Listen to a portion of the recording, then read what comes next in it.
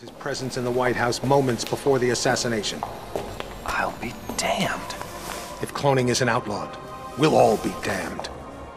Who actually killed him? That's the most delicious irony of all. He stumbled coming over the compound wall, severed his spinal cord on the rocks. The world's most nefarious assassin died of clumsiness. How'd you confirm his identity? His DNA includes signature sequences from the 5 men of the Ortmeyer project.